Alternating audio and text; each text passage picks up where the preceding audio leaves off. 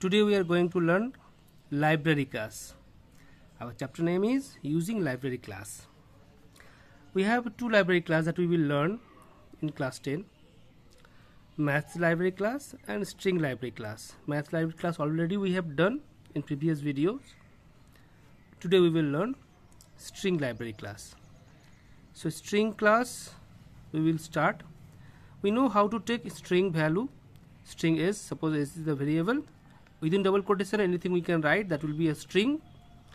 Or using scanner class also we can take input sc.next line or next, simple. And using buffer reader also br.read line or read, we can take input as string. That first inbuilt function we will learn, that is length function, okay, under string class. So what is the use of length function? It is used to get the length of a string. So argument will be null, this is called argument inside parenthesis, and return type will be integer type. So how we will write? We will write int a, suppose a is the variable, equals to s dot length. Suppose we have a input, or we have a string value s equals to computer. So what will be the answer of a, s dot length?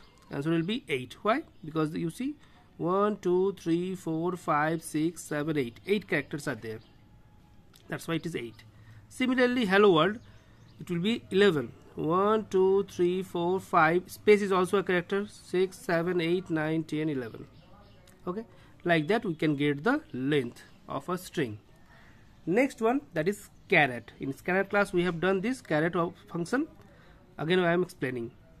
To take input a character in scanner class, we use caret 0. So what is caret? It is used to get the particular character from a particular index position. This is the index position. So in argument will be int, return type will be char. So how we will write? Char c equals to s dot caret some integer value. Okay, so now suppose we have a correct string as computer. So caret 2, second position, index position. First of all, index position starts from 0. That means our computer will start from 0. 0 1 2 3 4 5 6 7. Its length is 8, but index position starts from 0 up to 7. So 8 minus 1. So what will be the second position? Which character is present? M is present in second position. So answer will be M. Similarly for hello world, 5. S dot caret 5. So fifth position, hello world, 0 1 2 3 4 5. 5 is space, so it is space. Suppose anyone is writing s dot caret here 8 instead of 2 8 for computer. So what will happen? You see 8th position is not there, so it will return an exception error, runtime exception error. That error will be called index out of bound exception. Again I am repeating, it will be index out of bound.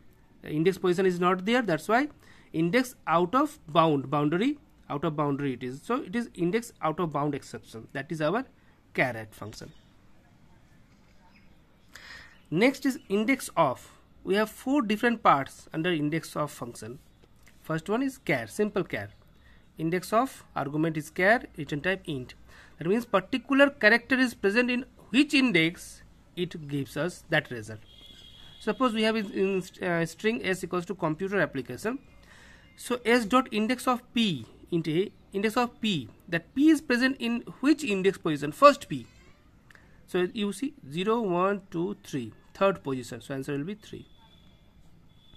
C is present in which index position? You see first position, that is 0. So answer will be 0. So it gives us, it returns us the index position of a particular character, first index position. If anyone is giving, suppose here z, so z is not present here, it will not return any value. Okay, it will give you blank answer, blank result, null, that is called. Another one is index of caret int, char and int. That means argument will be character and integer. Return type always integer. What is that?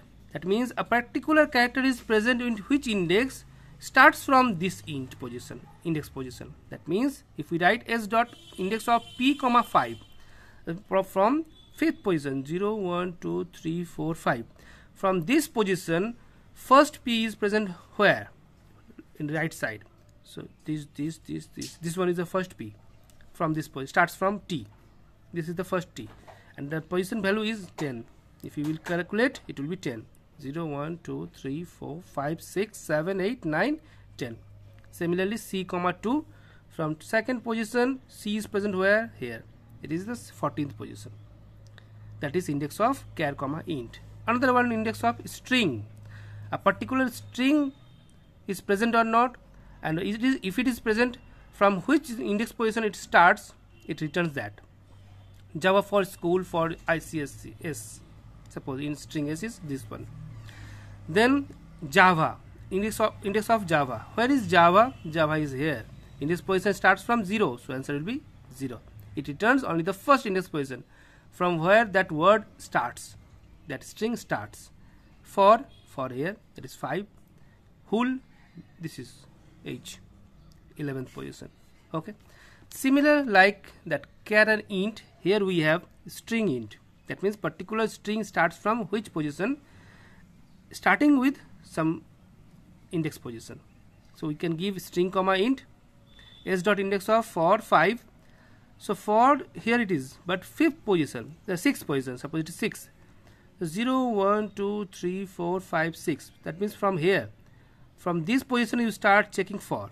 So here for is not there, here also not there, here it is, starts from here. That is the position, 16th position.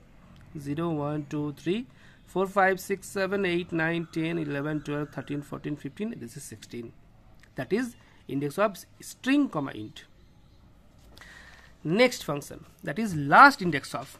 It returns the last index of any string or any character, either character or string. Both example I will give. String s equals to computer. So s dot last index of t. So last index of t starts from here. Left right side you check t. So that t is present last. So 5th position. Computer application O, last index of O. This is the last index of O. Because here is also there, but it is first index. So last index of O. It is 18th position. Similarly for string, Java for school for CISCE. So s dot last index of for. This is the last index of for. Last for. So 16. This is 16th position. SC, here SC. Here also we have SC. Here also SC. But we will take last one.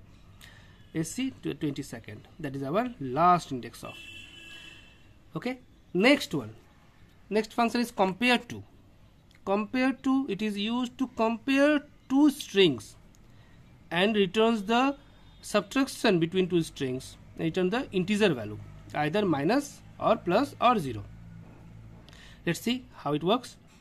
S1 is hello, S2 is hi, and S3 is world. Hello, hi, world. 3 strings we are having.